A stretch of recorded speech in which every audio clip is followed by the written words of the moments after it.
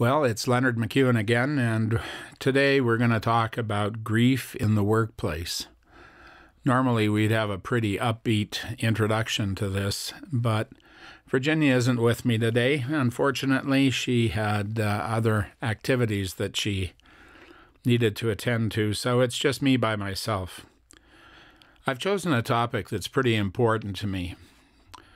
A good portion of my practice deals with working with organizations where there has either been a death in the workplace or a death that has affected the workplace because it has been the death of an employee or someone close to an employee that is affecting the whole team. It's been my experience over the last 20 years that many people will just sort of blow this off and say, it's just a death in the workplace, you should be able to get over it. Well, I think there are a couple of key points that we need to remember. The first one is that we're often closer to people that we work with than we are to people at home. We spend more time with people at work than we do with people at home, and that makes a huge difference in our attachment. The quality of attachment and the intensity of the attachment. And so it's my belief that the entire workplace is affected by the grief experienced by any one member. This I often call grief by association.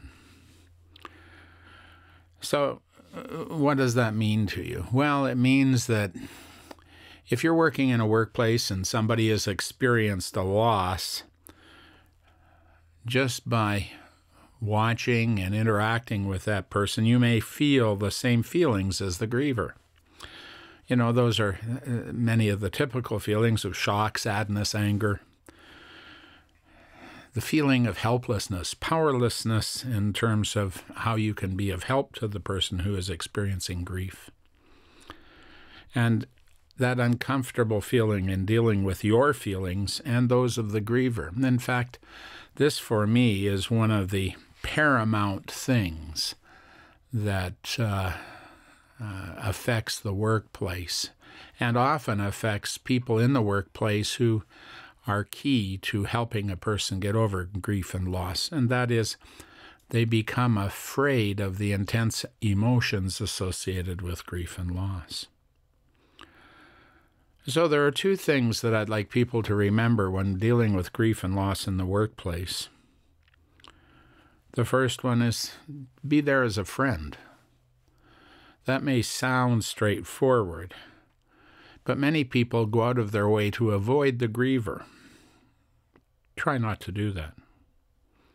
Instead, go out of your way to visit with them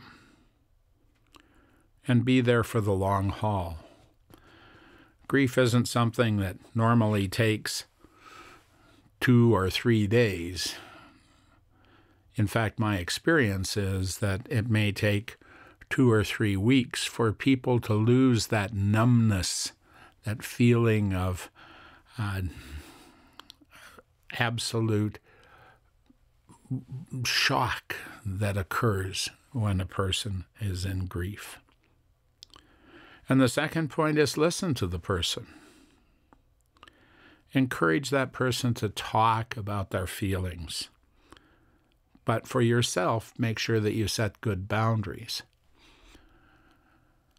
One of the key points I wanted to mention about talking about their feelings is try and get them to talk about their feelings. But if it's a grief, the loss of somebody where they have witnessed the loss, or their memory or their imagination about the death of the individual involves horrific graphics, try and get them not to talk about those images. One of the things that I've come to appreciate is that it's a bit of an overstatement, but the brain really can't tell the difference between reality and imagination. And so if they begin to talk about what they saw or what they imagined, it will re-trigger them into the instant they got the bad news. And so be aware that talking about their feelings, how they're reacting to the event, is an important point, an important way to help them. But having them tell about the detail of the death itself is not going to help them and may set you up for vicarious trauma. So those are the key things that we can do for the individual who's grieving. One other key point that I like to mention is that as much as therapists would like to think that we're important in the recovery process, the truth of the matter is we're not. The most important thing that you can do is listen, and you don't need to be a professional to do that. Again, you just need to have good boundaries to protect yourself so that you can continue to be of help. So let's take a moment now and take a look at how grief affects the workplace. Well, it has a profound effect on the workplace. One of the things that I've noticed and has become apparent because of calls that I've been asked to go on is that employees who experience grief can't concentrate and tend to make bad decisions. That's really important when we couple it with the fact that we do most of our grief work when we drive, and so that makes us distracted drivers. A personal story, I got some bad news just before Christmas a while back. I was in an office in downtown. I left the office, went to my truck, got in my truck, and headed back to my next appointment and instantly drove through a red light because I was focused on what had happened in the meeting. I was a distracted driver grieving an event that occurred in the office. So, concentration and making bad decisions are one of the features you may notice within an organization that have an employee or employees who are demonstrating grief. If you have supervisors who are experiencing a loss, grieving the loss of somebody or demonstrating mourning, it may impact all people that they supervise. All people that they supervise. And so taking good care of that person and, in fact, their teams is going to be important if you're going to look at the health of the organization long term. Another effect of grief in the workplace, of course, is unsafe work behaviors. Well, we've already talked about distracted driving, but increased error rates, etc., are a fact of life after grief and loss. So what can corporations do? Well, my belief is they can offer bereavement leave. Normally, bereavement leave these days is 3 days off for the immediate family. I'm not sure that that's enough. I know after the death of my mother, a person who I loved dearly, I was ineffective for well over a month. If you happen to be a counselor who has suffered a loss, please remember this, because your ability to stay present for your clients may be significantly diminished. I can remember being asked to lead a team going into a natural disaster to help the residents who had evacuated, and being told that one of my team members had just lost their house in the disaster, and I was asked whether I thought that was all right. Well, I didn't. I thought the person needed our assistance as opposed to expecting him to provide assistance to others. Know what your corporate culture is. I respond to a great number of deaths in the workplace, and one of the facts that I find fascinating is that most organizations do not have a policy or procedure related to a death in the workplace or the death of an employee. And so there is really no corporate culture, and when I arrive on site, they're basically making it up as they go along. A part of that culture may be the use of workplace counseling, an employee assistance program, and I have to say I'm a bit biased here. I believe that the use of a debriefing or a defusing and debriefing process subsequent to a death is really important in terms of the ongoing health of an organization and the well-being of its employees. You might want to look at workplace education. That would be education about the corporate culture of compassion. The corporate culture of compassion could be simple things like what I call the tuna casserole policy. When somebody dies, support the family by sending gifts of food. I think that's a really important step and is definitely a part of North American culture and has been around forever. There are even foods that are named because of their common use for that. Things like funeral potatoes. Provide stress relief. Simple things. Anything that will help the bereaved. Change their decor. One of the components of that for me is always reducing the lighting. Getting rid of the overheads if you can.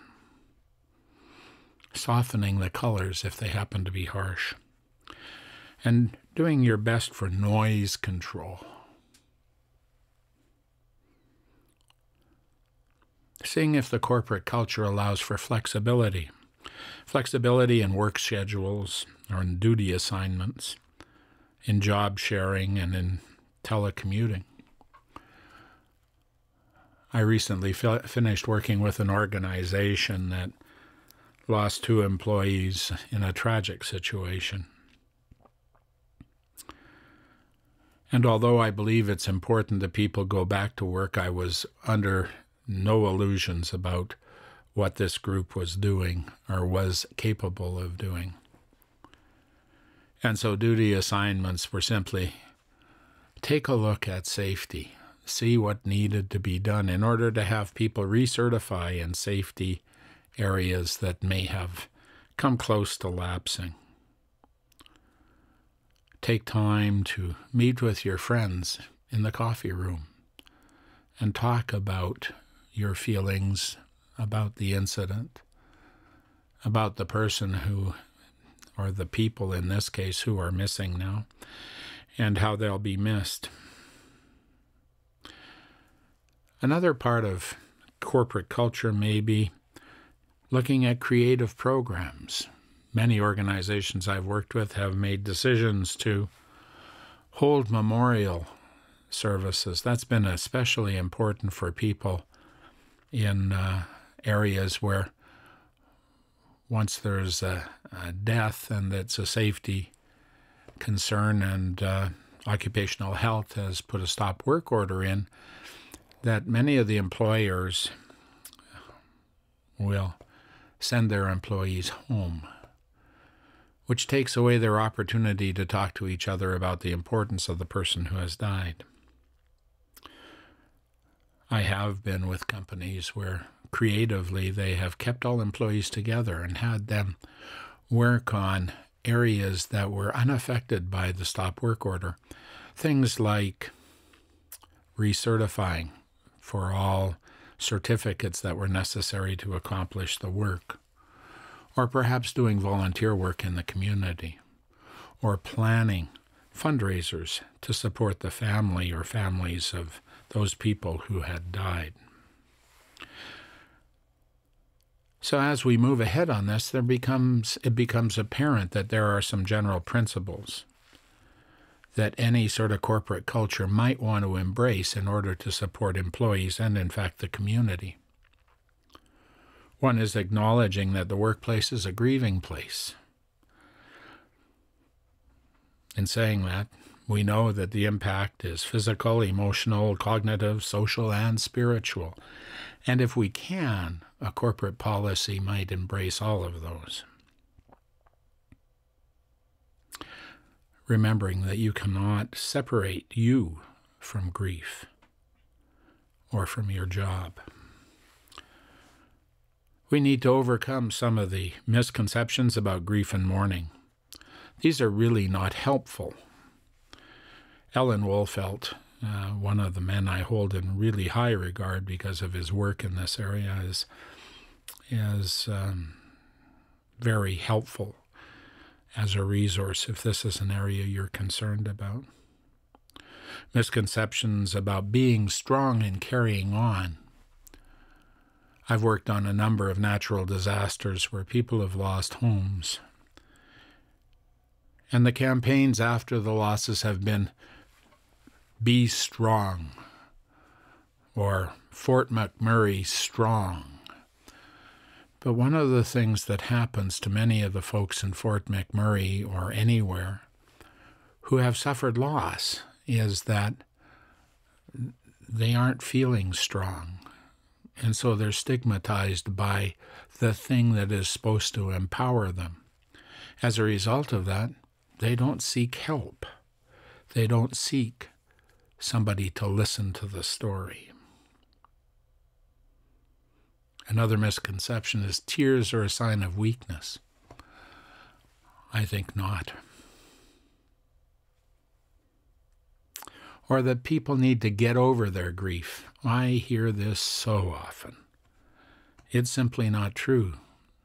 Some of the current literature tells us that we experience grief for 3 to 5 years in its acute phase, and then for the rest of our life. I know that I will grieve the deaths of my father and my mother, my mentor, and others that have been important in my life until the day I die. The intensity of my grief remains the same. My coping strategies have become more efficient, and so it doesn't have such huge impact on my functioning.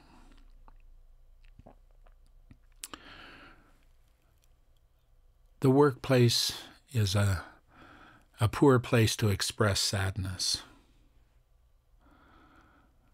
Well,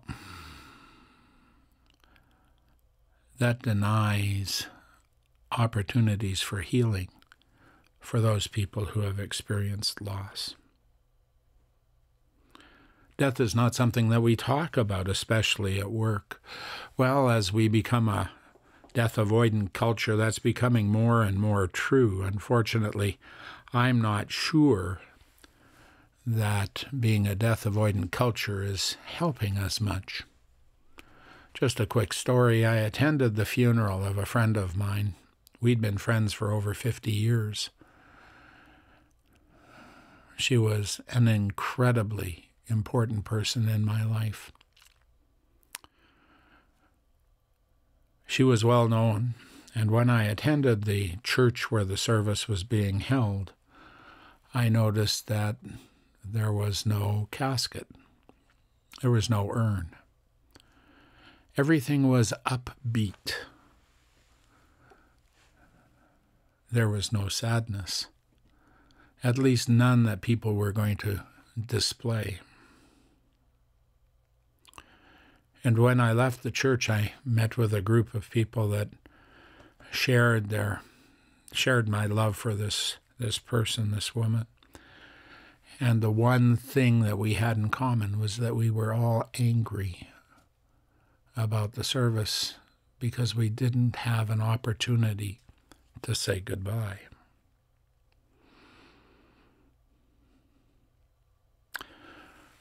When someone is grieving, the best thing to do is to leave them alone. Unfortunately, I think that talks about our weakness, our fear of being next to intense emotions. The worst thing that we can do is actually leave them alone. We need to give them an opportunity to tell the story of the person who has died and how important they were in their lives. This one I love. Time heals all wounds. Well, time doesn't heal all wounds. That is a misconception. And when we make a decision to move on, we will begin finding some relief in our grief, but we need to make that decision. And finally, you can't help somebody else with their grief. Well, you can by listening, and that's key. Our fears, we may cause guilt, shame, and other feelings, negative feelings, when we back away from the griever. Well, we usually back away, in my opinion, because we don't know how to handle the intense emotions, and they take energy. And unless our self-care is at the top, we won't have the energy to do the work. It's important that we recognize that grief is a normal and necessary experience. In fact, if we go back and look at the symptoms associated with grief and loss and trace their origins back, many of them are symptoms that our body uses to protect us from bad news. In reading about grief and loss, one might want to look at the clock study, Changing Lives of Older Citizens by Ness and Workman and others, and their discussion within that edited book about how these symptoms allowed man to survive in the past. So in taking more from Alan Wolfelt's work, we have to remember that there's the difference between grief and mourning. That grief are internal thoughts and feelings that we have when somebody dies, and that mourning is our outward expression of grief. And that we have to mourn if we're going to integrate the loss into our lives. And we do that by a number of things. First of all, by telling the story. And by telling the story, and by telling the story. And did I say by telling the story? Because the story often has to be told over and over and over again. It's a vital part of healing. Because it helps mourners to acknowledge the reality of the death. Acknowledge the reality of the death. A part of that, too, a part of telling the story, in my opinion, is the importance of the funeral or some form of memorial, often in the workplace, especially a workplace that has suffered a loss on site and occupational health and safety has put in a stop work order and the employer has sent everyone home. We've diminished the opportunity for people to sit and talk and tell the story. Fortunately, there are opportunities with new technology to use the internet to broadcast the funerals to others who may be cities, provinces, or even countries away from the actual service, and yet they're able to witness it and participate in that healing. We really need to recognize the emotions of grief, shock and numbness, disorganization and confusion, anxiety and fear, anger, blame, resentment, guilt, regret, sadness, and relief. We also need to know the physical symptoms: sleep disruption, low energy, muscle aches and pains, shortness of breath, tightness in throat or chest. And just a comment about tightness in the chest.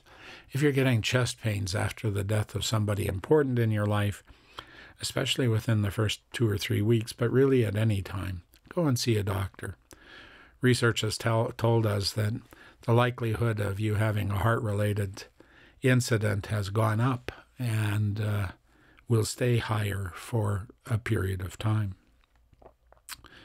Digestive problems, heart palpitations, nausea, headaches, changes in appetite, weight gain or weight loss, having to remember that we need energy to do grief work, and so making sure that employees have access to good nutrition is important. Remember our comments about the gifts of food? Cognitive effects, focus and concentration are compromised. My story about driving through the red light. Memory is compromised. Decision-making often suffers. Perseveration on the death often occurs. Pardon me. I just want to jump back to decision-making for a moment, because one of the things that I've had reported to me when I've done this work in hospitals is that often the error rate with medication goes up, and so special precautions have to be put in place.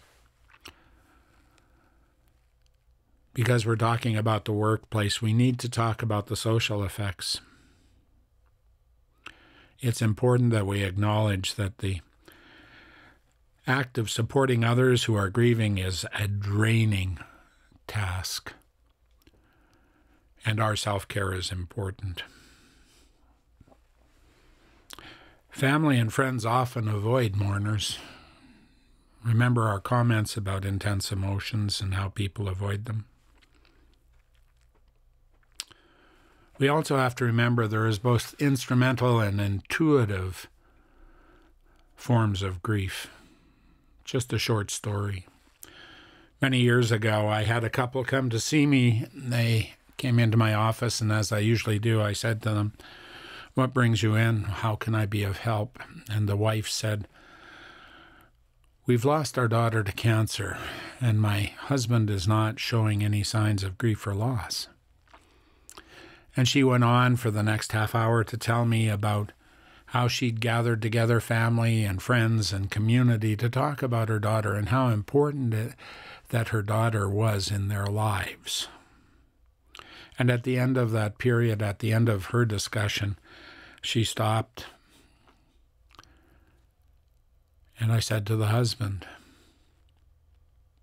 "You've heard that your wife is concerned that you're not showing any signs of grief and loss." And he said, "Oh, but I am." And I said, "Can you tell us how?" And he said, "Well, every morning I get up and I pull on my coveralls and I go out and I start the tractor and I go to the back 40 and I pick rocks and pull stumps and plow the field." This was a farm couple. "And I'm getting that area ready to plant next year." And I sat back, and it took me a moment to realize what was going on. My family comes from a farming background. If you go to Dauphin, Manitoba, and ask where the McEwen homestead is, many people will be able to point you in the direction of the old homestead. But our family hasn't lived there for 70 years. What this farmer was doing was preparing the land and putting it to productive use, just as my grandparents did, so that it would carry the name of his daughter. That was his monument for her. So why is that important to us in this discussion of grief in the workplace? It's important because it will split the workplace just as it was splitting the family if we don't respect that everybody does grief differently. The husband was demonstrating instrumental grief, going back to work, creating the monument. The wife, intuitive grief, talking about her loss and how important the person who had died was. other social effects like doing nothing, which is perhaps our absolute worst alternative in grief and loss. We have to watch for the mourners that isolate themselves. Some isolation is okay because you need to process. Just as the farmer would be processing as he worked the field, others need perhaps to sit quietly at their desk or in a soft room that the company may have available. But you have to be really careful that all emotional support is not cut off. We have to look at the spiritual effects too. Many mourners wrestle with beliefs about life and death. More support, more satisfaction in life and work.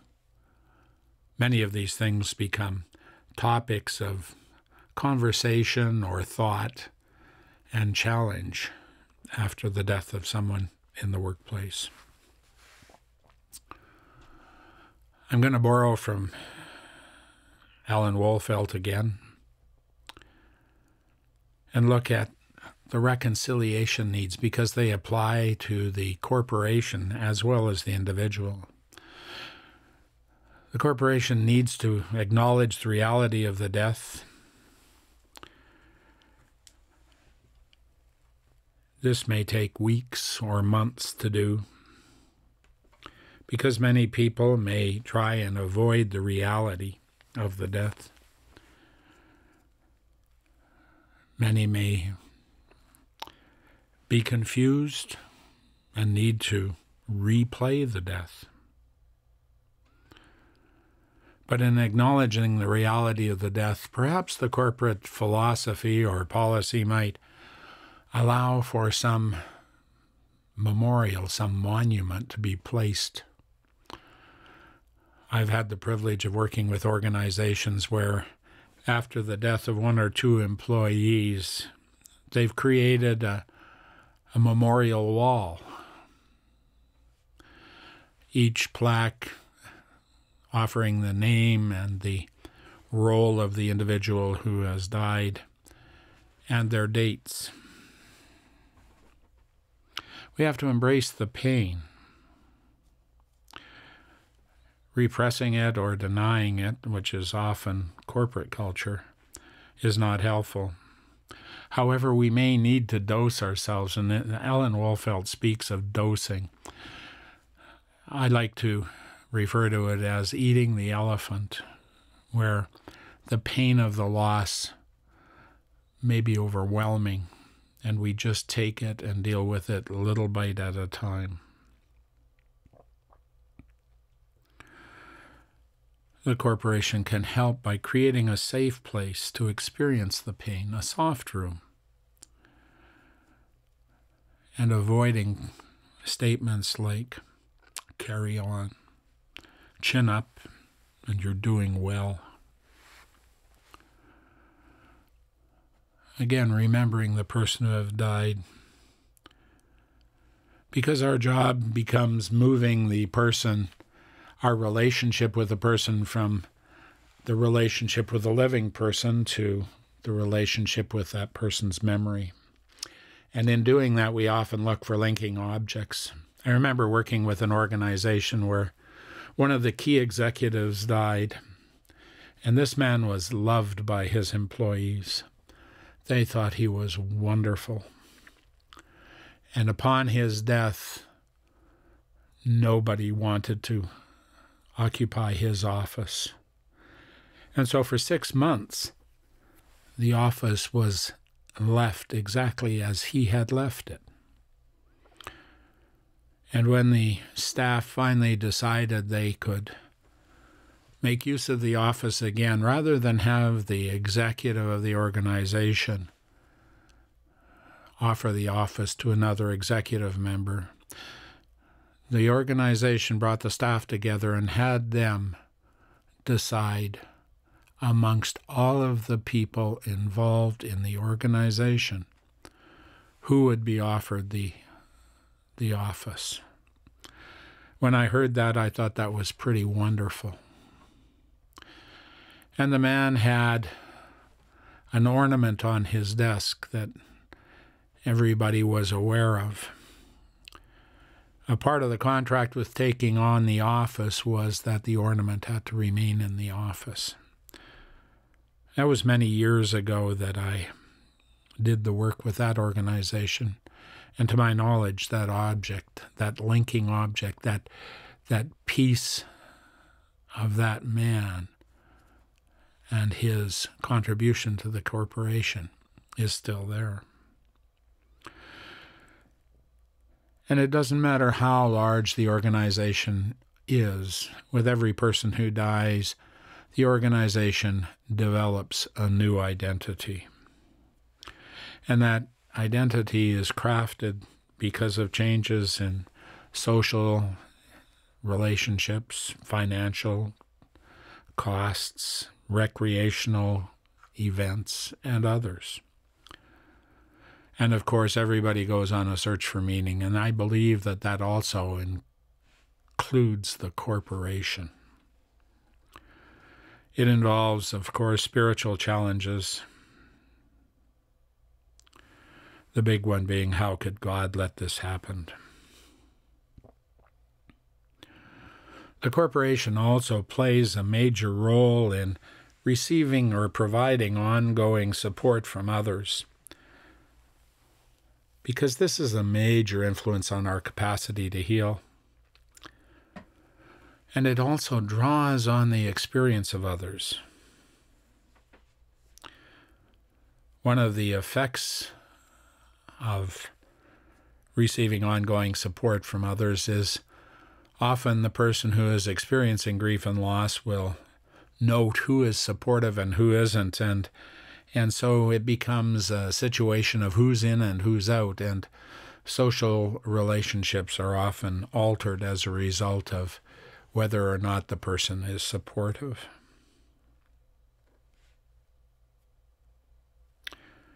One of the corporate things that I believe in is that corporations must be allowed to encourage the mourning and grieving of a death of an individual for many years after the death.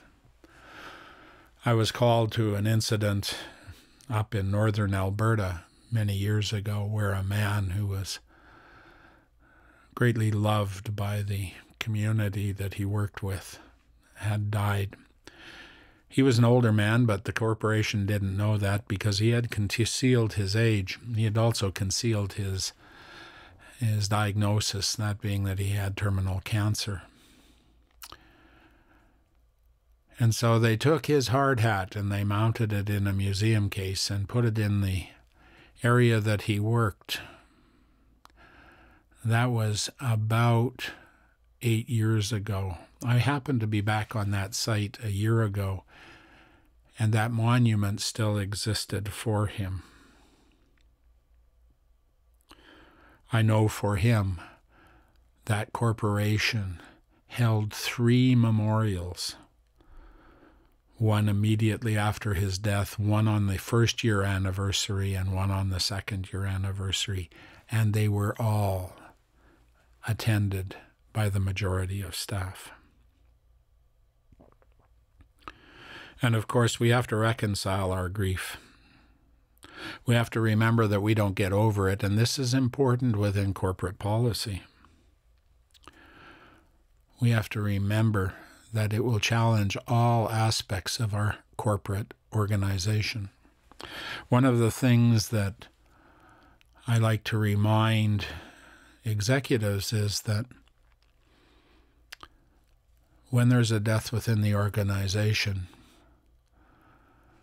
there are a number of things that are important. One is the organization, the staff are watching the management and the management's policy to see what it is they're going to do in support of the family of the individual who has died, because they are wondering what would happen to their family if that was them.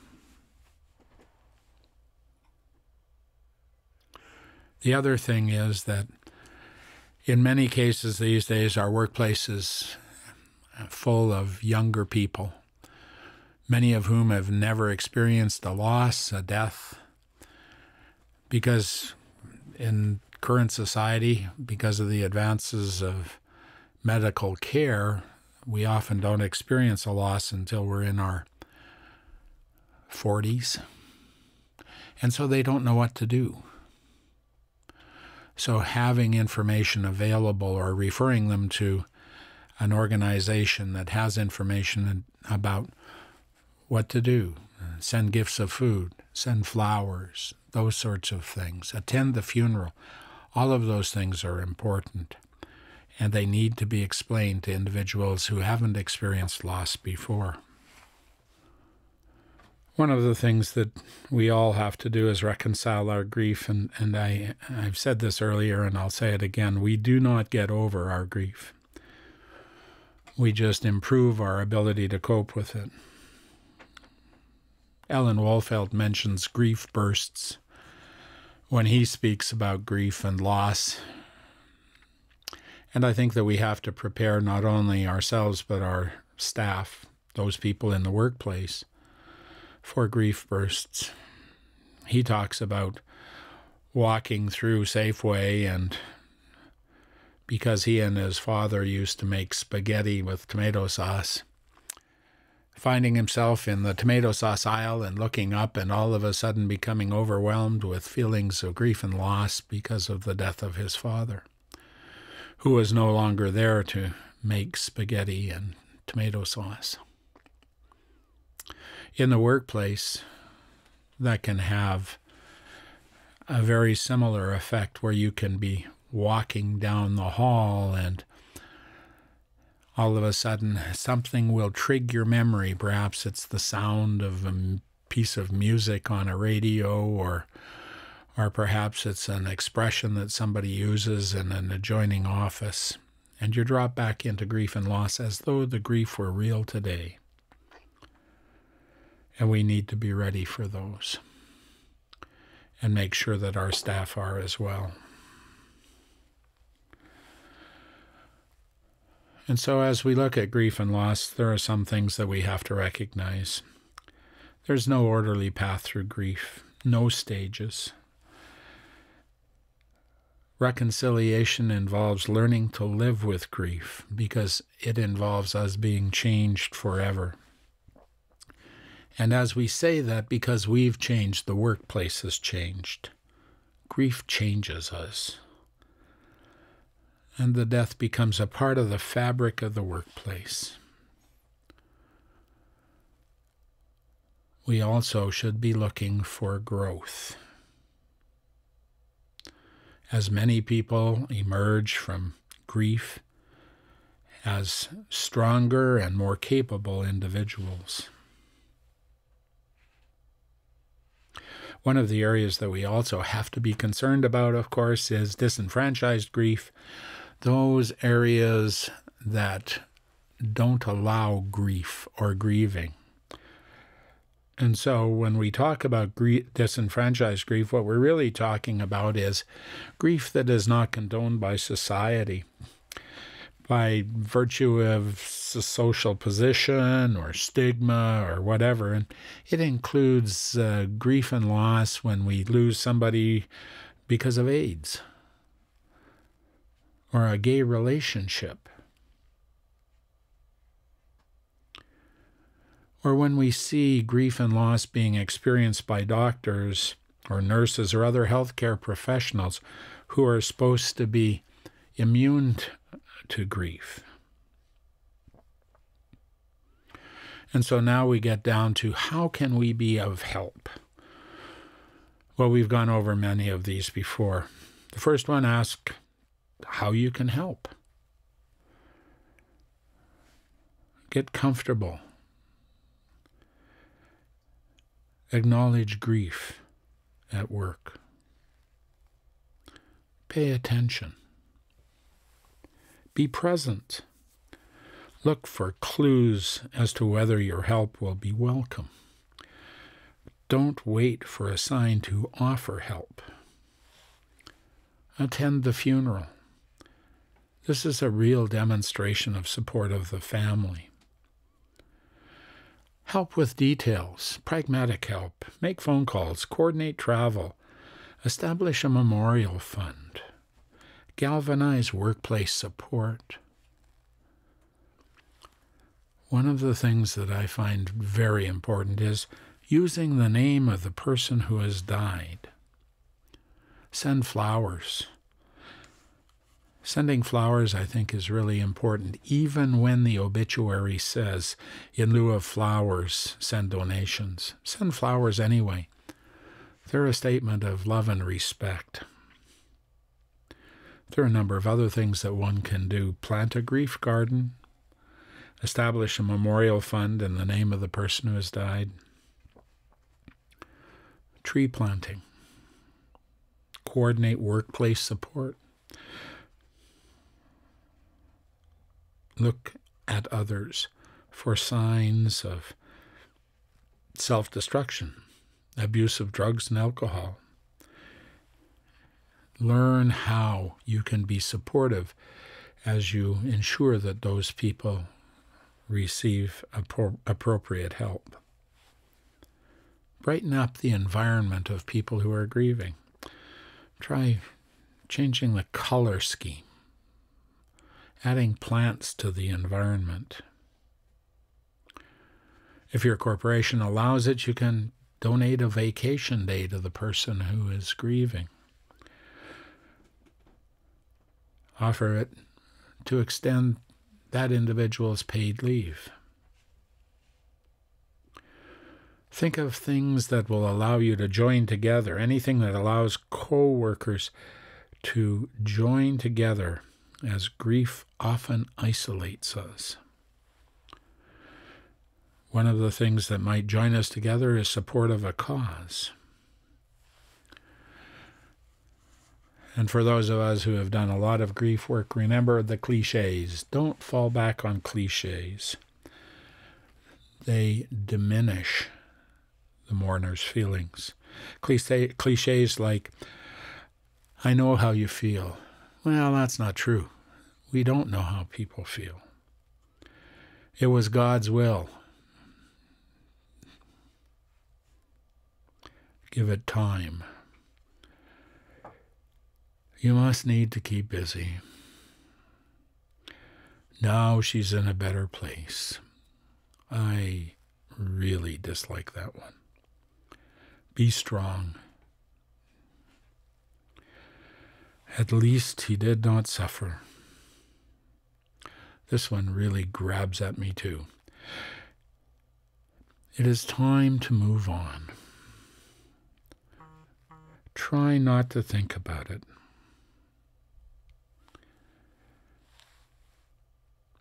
Be glad you had her for as long as you did.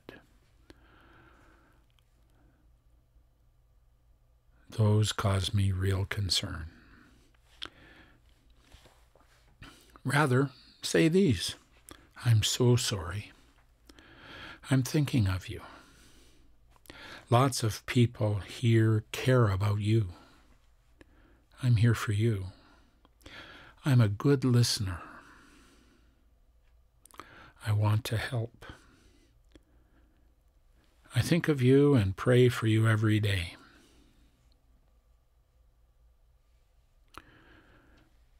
As you go through your own grief and loss for the individual, you could wear a symbol of support when there's a death in the workplace. Many workplaces these days will adopt a ribbon as a death symbol. Or if it happens to be a death because of impaired driving, MAD often has ribbons available. We come back to the tuna casseroles. Make a meal for the family and for other grievers. Visit the cemetery or the scattering site. Pass around a memorial book. One of the favorite activities of many of the organizations is to create a scrapbook and storybook about the person who has died because the family didn't know what he or she did at work and would view that as a keepsake that would be important not only to the current family, but to generations to come. Plan a corporate-wide in-service on grief.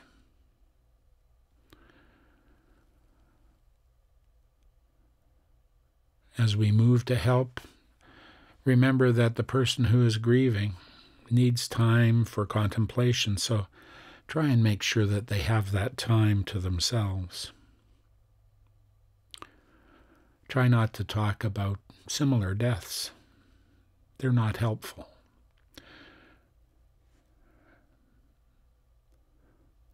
Remember the mourner during holidays. Christmas, Father's Day, Mother's Day, etc. Listen without judging. Understand why listening can be difficult. We have not been taught how to grieve. And listening may trigger our own pain. Follow up and follow through. If you have promised something, see that it's done, and give yourself a hand. Being with those who are experiencing grief and loss is hard work and demands that you look after yourself. Because all grief is traumatic, a discussion of traumatic grief is in order. In dealing with a traumatic grief situation, recognize that you must reach out for support. If you haven't had training in traumatic grief, here are some key points. It's often difficult to acknowledge and absorb the circumstances of the death. Often they will create a psychic injury, frightening and intrusive thoughts. Know about post-traumatic stress symptoms or occupational stress injury, especially if you're working with first responders. And if you are working with first responders, learn about their culture. They are not experiencing loss in a form that most of us are familiar with. They have multiple exposures, where most of us deal with exposures on the basis of one or two. We must remember that we have to cope with the traumatic symptoms before we can address grief and loss. Other things that we can do to help: create a mourning room, what I've called a soft room in my discussion before. Create a memorial wall. That memorial wall can be the focus of our memorial service. Plan a ceremony. When man does not know what to do, we invoke ritual, and that ceremony is a ritual. Hold an annual event in memory of the person who has died. And so that's been my discussion of grief and loss in the workplace. I hope it's been helpful to you. If you have questions of me,